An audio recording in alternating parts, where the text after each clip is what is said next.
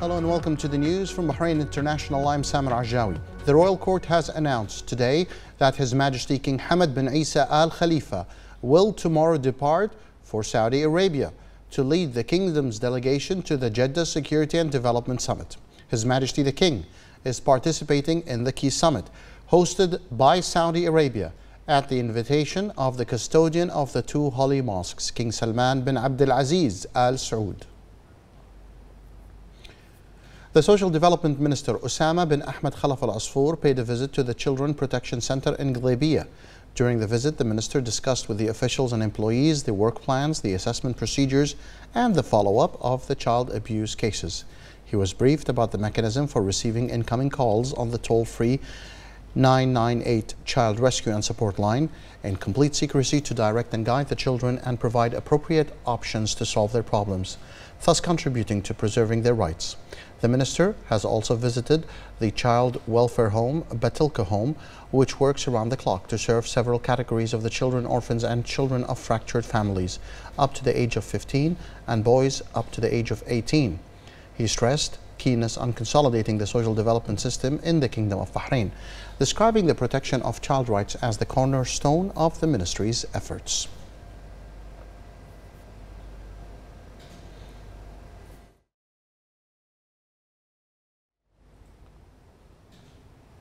The ambassador of the Kingdom of Bahrain to the United Kingdom, Sheikh Fawaz bin Mohammed Al Khalifa, chaired the Gulf Cooperation Council side in the first meeting of the GCC ambassadors with the British Secretary of International Trade, Anne-Marie Trevelyan, on the free trade negotiations between both sides, in the presence of the UK Chief Negotiator, Tom Wintle, and several senior officials.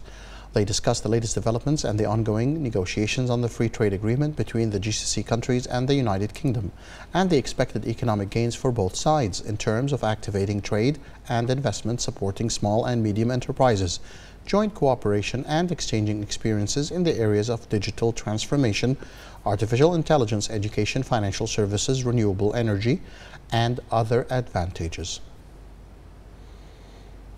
The National Space Science Authority is participating in a workshop of the National Geographic Information Council of the United States of America with the participation of government agencies and specialized international institutions. NSSA CEO Dr. Mohammed Ibrahim Al-Asiri affirmed the authority's keenness to take part in the workshop for their importance in strengthening national capabilities. He stressed that the authority's affiliates make good use of such opportunities and they invest what they've learned professionally. Al-Asiri also explained that the workshop provided an introduction on a set of future technologies that will be used to link between geographical locations and communication systems, which will contribute to raising the levels of accuracy of the data obtained, in addition to the importance of reviewing designs for satellite payloads and related Earth station components in light of the rapid technical changes. The Nationality, Passports and Residence Affairs of the Kingdom of Bahrain has announced that all the citizens of the GCC are now allowed to enter the Kingdom of Bahrain through all ports using an identity card or a passport without any prior procedures. This comes in line with the resumption of the GCC countries to use the ID card to travel between their countries. This facility also includes allowing the travel of citizens of Bahrain to all the GCC countries. The Kingdom of Bahrain and France held a ceremony yesterday marking the celebrations of their 50 years of diplomatic relations. During the ceremony, the French ambassador recalled the special bonds of friendship and trust that have linked the two countries diplomatically for over 50 years, but much more longer historically. He paid tribute to the quality of the relationship between the two countries. The ambassador also spoke of the strategic importance of Bahrain in the region and its often pioneering role in many areas. He said that the Kingdom of Bahrain's openness to the world, which has existed for thousands of years, has been further strengthened over the past 50 years, driven by an internationally recognized concern for coexistence between cultures and religions, and a strong desire to work for peace and dialogue. We are very excited to celebrate this French National Day in Bahrain. I arrived in 2019, and believe it or not, but it's the first time I will celebrate the French Bastille Day. It reminds us of that French people are united and they love to gather on this wonderful occasion.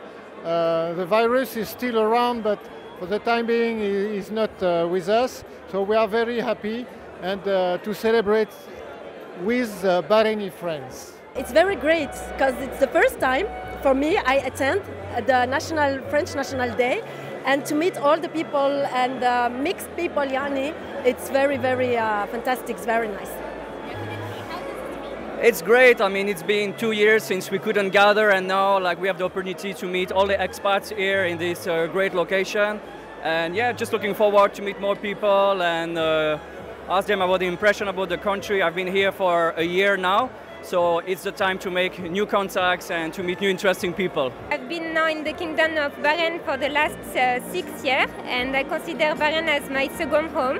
This is very important night today to celebrate the French Bastille Day and the strong friendship between Bahraini and French community. So we have a lot of connection with France and Bahrain, and I hope to see more and more in the future.